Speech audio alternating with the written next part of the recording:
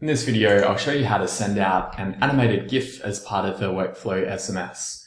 Here's what we're trying to achieve here, that we've got some text and we've also got a GIF attached. The way we do that is when we are creating the record for the automated SMS, we add in an MMS content field here and we include a link to a GIF.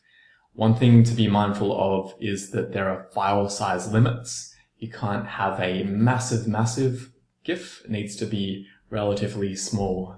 If you have issues with the image not being sent out, that's probably why. But essentially, it's the same as a normal workflow SMS, but you need to add in the MMS content field. I'll just show you how to do that. You click on Add More Fields, search for MMS content, and paste in the GIF that you want to send. And you can equally receive GIFs. So hopefully that allows you to spice up your messages a bit. Be mindful that sending MMS does have an additional cost, but it may be worth it in terms of engagement from the messages.